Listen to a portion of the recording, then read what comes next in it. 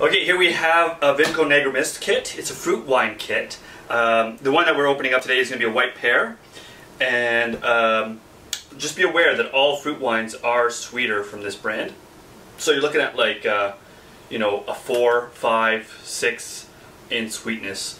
So they're very sweet, they are good, and they're also a little bit lighter. So they're not as, the alcohol isn't as high as you would in a regular wine kit. And the reason for that is just because of the size of the bladder itself.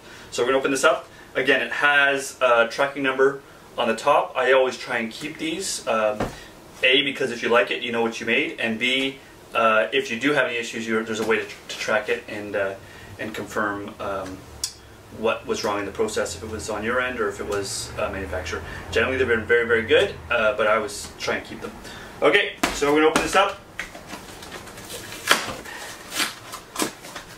Another thing that we should be aware of, it is 6 liters, and it does still make 23 liters. So it's instead of it being 6.5 on the House brand, for example, it's 6 liters. And the reason for that is because of the fruit pack, and it takes 4 weeks to do. And the good thing about these 4-week kits as well is that they are ready to drink right away, just because they're so sweet. So they're right off the bottling. You're going to enjoy the wine right away, because of the sweetness. Takes away any of the young flavors you would have in a typical drier wine. Okay, so we have the first thing we have here is the bladder. So this is the fruit bladder that it comes in with, and again, it has the name of the type it is. So it has here white pear on the side, and it's in a metallic bag. Then we have our ad pack, and then we have the bladder. So in this bladder, I generally try and mix these bladders up just a little bit before use, and you can see it is the lightest bladder that is in this brand, in the Vinco brand, just because it is a fruit wine. This is just using a wine base, and then so what you would do is you would ferment the wine base, and then after fermentation and after transferring, then later on in the process, you'd be adding, before bottling, about, I think it's like 10 days. I'll have an instruction video on the next one, but basically you're going to add this later in closer to the end of the winemaking process before bottling. In the ad pack, it's like the rest of most of these kits. So I'll do it in order of use.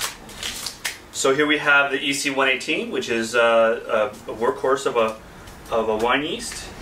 Then we have a bentonite, which is 30 grams, and this helps clarify and break things down. And then we have the sulfite sorbate mix.